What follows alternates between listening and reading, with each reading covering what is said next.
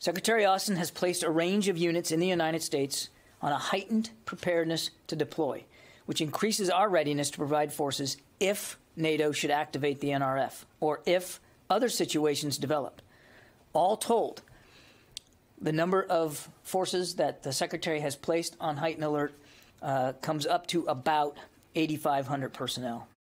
But again, no mission has been assigned to these troops. No deployment orders have been sent to them. What the Secretary has ordered them to do is to be ready to go, in some cases, on a much shorter tether than what they had before.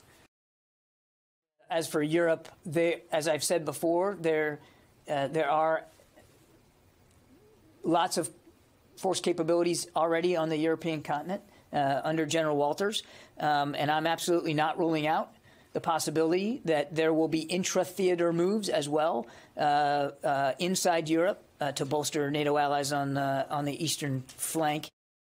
All right, thanks, everybody.